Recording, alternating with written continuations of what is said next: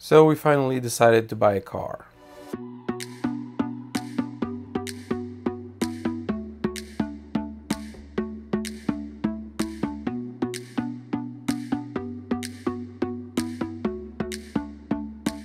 Well, it's not like we never had any cars before, but it's the first time that we went for the dealer to get a car from there.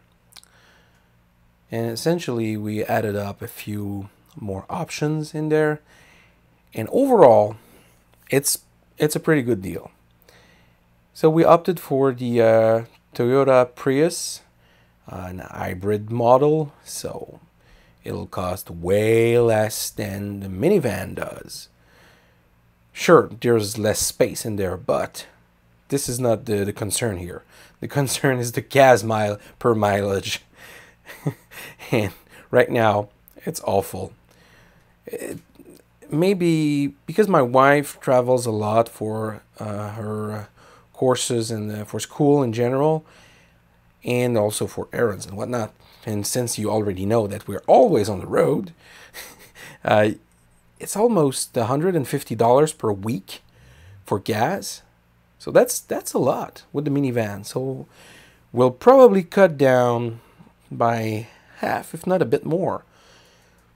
It would be nice to have $60 per week instead of 150. That would be nice.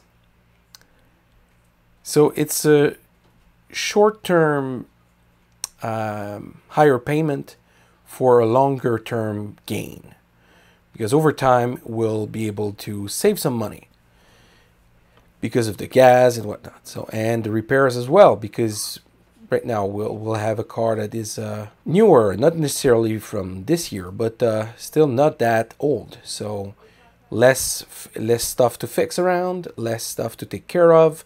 The vehicle is more reliable, and yeah.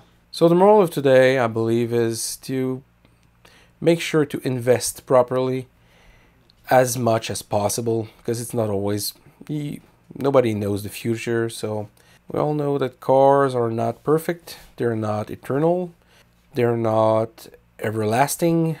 But at least if you buy it a bit newer, it can last a bit longer. So that's a wiser investment.